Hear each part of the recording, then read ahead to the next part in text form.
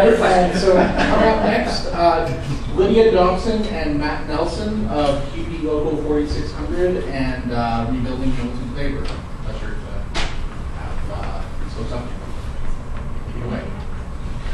Yeah, well, I wanted to begin just by giving a little bit of context to our title, Fighting to Win. Our union, CUPE 4600, has its pulse on its thumb on the pulse of hashtag Twitter activism. So our hashtag was FTW 4600 Fight to Win, which in turn was borrowed from the vocab. But anyway, so we kind of want to make the argument that is not that alarming or not that new to a lot of people, but that basically such like various groups such as TAs and contractors serve as canaries in the mines of economies that are increasingly structured around precarious employment.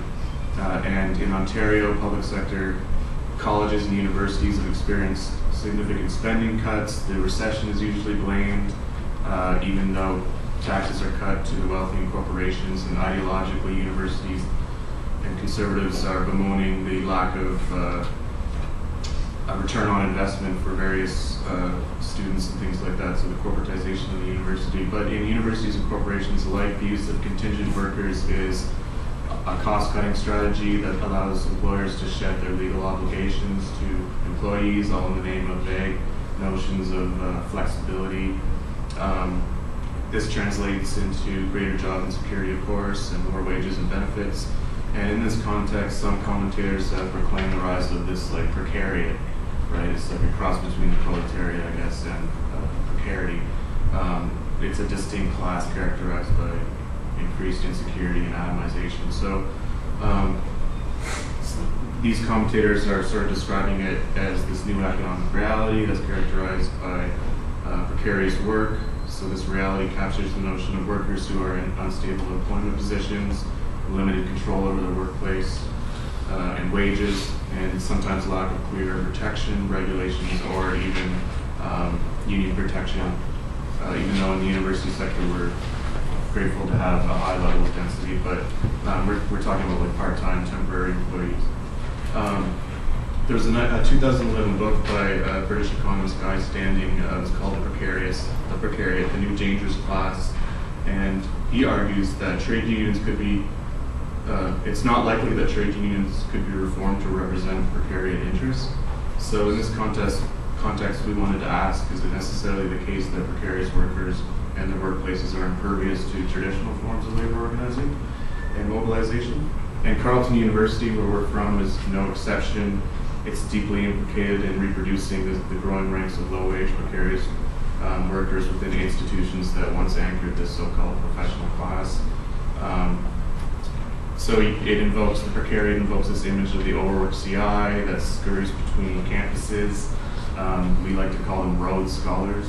They drive around a lot. And so this indeed is the sort of the lament of the contingent academic workforce. Even in the ivory tower, work is often solitary, poor, nasty, brutish, and short. So for our purposes, we wanted to concentrate on a recent round of bargaining we had with the administration and CUPE 4600. So CUPE 4600 represents around 1,800 TAs and 600 contract instructors, Unit 1 and Unit 2 respectively. And just like universities across the province, budgets have been called for increased enrollment, meaning workers are compensated less in terms of their actual take-home pay. They're doing more work, and this fundamentally affects the quality of education. So this round of bargaining lasted from June to March of this year, recently settled. So this case study can provide a context for exploring the structural relational problems that activists face in the broader sector. First, I want to discuss two contextual matters. Back in 08-09, TAs didn't achieve a strong mandate. We only had 49% of the vote. This was amidst an ongoing transit strike in Ottawa and the York University strike that was going on in Toronto. We had a thing called fixed tuition indexation, where the tuition rate was fixed to a certain year, either 2000 or 2005. So it was a protection against tuition rising. We actually lost this because we lost the strike vote, and it ended up becoming what's called a rolling index, which stabilizes tuition rates for the year the student begins. So it's a two-tiered effect. So you get So a student who begins their studies in 2011-12 pays approximately 6 more in tuition fees than those who began the year before. So another contextual matter was campus safety officers. They were represented by Dobson 404. They had a strike deadline that was scheduled the day before our strike deadline. And they had demands that, and they later did go on strike, by the way, they recently settled as well. They were concerned about adequate staffing levels that haven't increased since the 1980s and compensation in line with provincial norms. They're paid thousands less than other universities, other campus security workers. So working together, the aim was to unite around the defense of public education. And working in solidarity, it was hoped that this could be a good strike aversion strategy. So CUPE 4600 specifically framed the message in terms of reiterating that the working conditions of Carleton workers are the learning conditions of Carleton students, trying to make that connection. So defending our conditions is akin to defending public education. And we want a campus where education is prioritized and workers aren't disrespected or treated in a casual or precarious manner, because the way the administration treats TAs who are students and CIs is an indication of how well they're willing to treat students in general. So this corporatization, in a sense, is an attack on pursuing knowledge for its own sake. Just an example, CIs at Carleton teach nearly, I think the number we discussed was 30% earlier. So around 30%, they just disproportionately have to teach large 500-person classrooms in these stadium-style classrooms with a small army of TAs, and they don't get paid any more for larger classes. They make about $6,500 a class. They don't have health or dental insurance. Until September. What's that? Yeah, we negotiated the possibility of it. I'll get to that in a bit. But one of our members wrote an op-ed in the school newspaper talking about how he teaches at 2 different universities. He has in 4 different departments, and he has 5 different offices. So he's a Rhodes Scholar.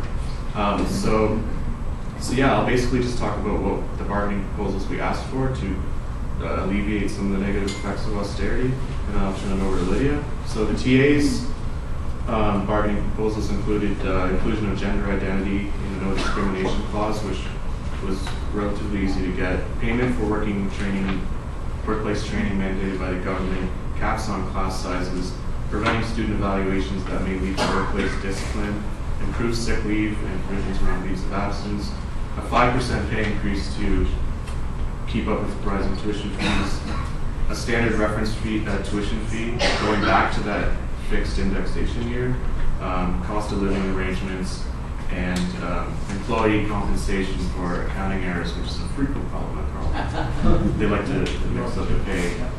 So for contract instructors, salary was a big one. Carleton makes an average of 8% less than instructors at other universities. Benefits, like Joel was saying, the employer had signed a memorandum of agreement in 2010 to establish a health and dental plan by 2012, and it's 2014 and nothing has happened.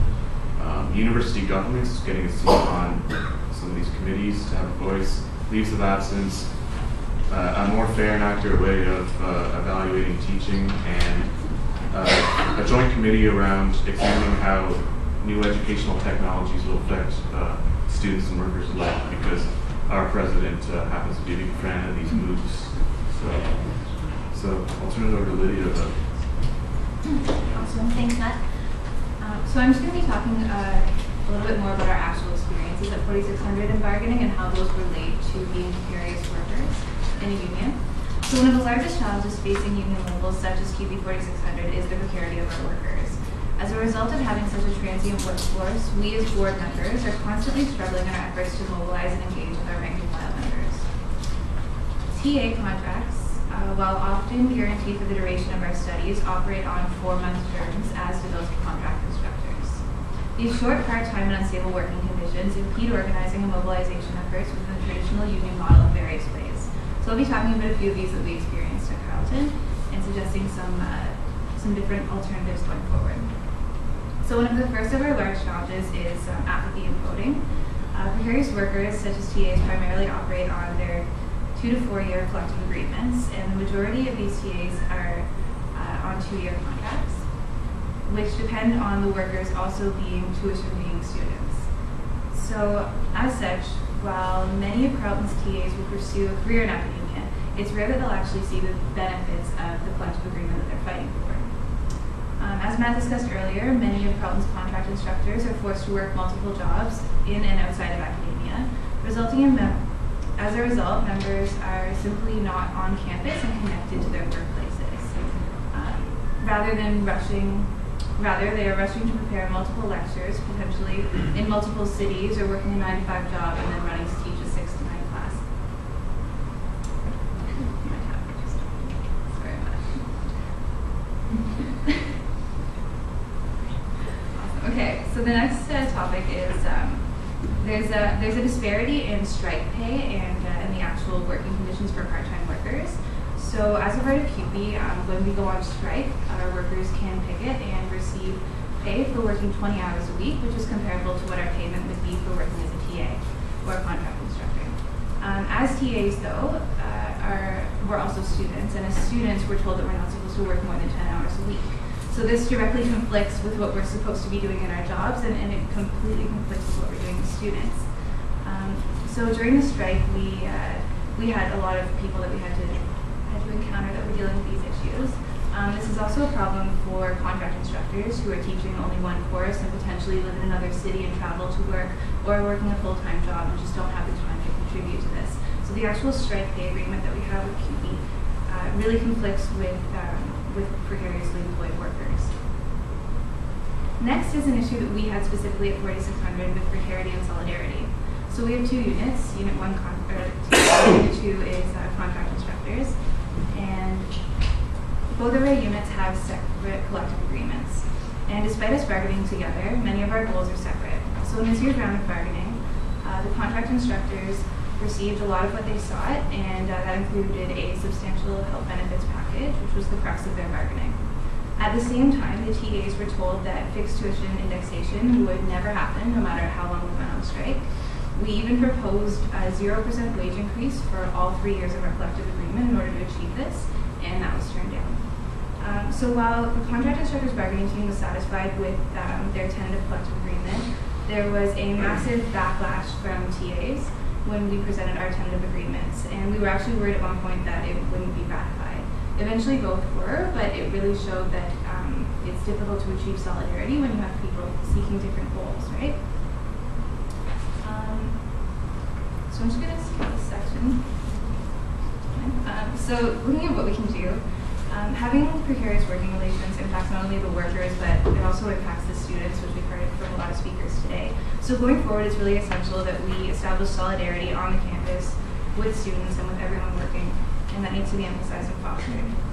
Secondly, CUPE National and the traditional union model are essential in providing structures for precarious workers. However, the broad policies of National are often in direct conflict with our actual working conditions and needs. We have to address this and create more flexibility in these policies. And finally, as was demonstrated at several points in our collective bargaining, through rallies, info pickets, and solidarity events, direct action is essential to building both solidarity and fighting against austerity.